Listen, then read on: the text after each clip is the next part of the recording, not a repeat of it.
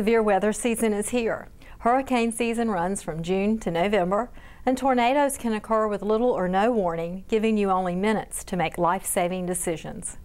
Tim Mitchell is the Deputy Director of Cumberland County Emergency Services, and he offers us some safety tips for severe weather. Severe weather affects North Carolina and Cumberland County in a whole lot of different ways. We have a variety of different kinds of weather, anything from just a normal day thunderstorm to severe thunderstorms, tornadoes, hurricanes. Depends on pretty much what type of the season it is. Our tornado season runs from March all the way into June. Hurricane season starts in June and runs through November. But we can have tornadoes, severe thunderstorms any time of the year, pretty much any month of the year. Severe thunderstorms these days, you have to have winds of 58 miles an hour or 3/4 inch size hail. We have had a lot of that in the last few years. Tornadoes, last year, we actually had 2 tornadoes to strike in the same day. You know, we ranked 5th in the country as far as tornadoes go. We also ranked 1st for nighttime deaths. A lot of our tornadoes come early morning, late at night. You can't see them, so without weather radios or some type of pre-warning device, people just don't see them, and it's hard for them to get, and that's why we have a lot of deaths. Before we really get kicked up in the active season, we really need to make an emergency plan, a family plan. We need to take those plans and have the whole family involved. With those plans, you need to know where you're going to meet. Are we going to evacuate? How are we going to, where? You need emergency contact information on it.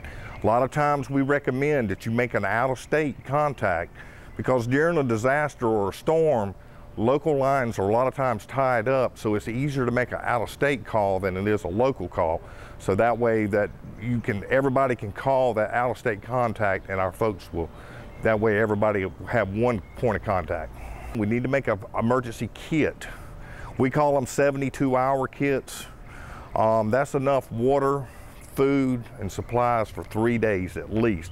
We recommend a week. 72 hours or 3 days is very minimum, and that consists of a gallon of water per person per day and enough non-perishable foods to last for those 3 days. You got to make sure that pets are took care of. Shelters, for the most, do not take pets, so we have to make some arrangements. Make arrangements with friends or families, or check around. You can contact our office. We have a list of pet-friendly motels here in the county that can be took care of as far as that goes. Let's talk about a watch a little bit. A watch goes into that conditions are favorable at that time. Doesn't necessarily mean that a storm is going on, but are very favorable. During a warning, it's pretty much imminent that's going to happen. It may not be in your direct area, but some portion in that area that the warning has been put out in, that we are going to have a storm within a few minutes. We push NOAA weather radios a whole lot. That is the best warning device that you can have. It works in the middle of the night. The Weather Service sends out a tone. It alerts these weather radios. It's a 24-hour-a-day continuous broadcast. When these warnings come out, it also broadcasts the warnings for a particular area. The Weather Service came out with a program a year or so ago of get in, get down, and cover up. They modeled that after the fire service's stop, drop, and roll. And what that means is get in, we want you to get inside into a sturdy structure, go to the center of that structure to a well-designed safe area, such as a bathroom or a closet in the middle of the structure. Also, to get down, make sure you're on the lowest floor of that building. And to cover up, we want you to cover your head up, either with pillows, blankets, even a mattress if it's possible to get one in there. We want you to stay away from windows because of flying debris break those windows, and that's why we want people to cover up. Debris causes more fatalities than anything else, flying debris during storms like this. Well, our biggest thing is we try to push is just be prepared before the storm strikes.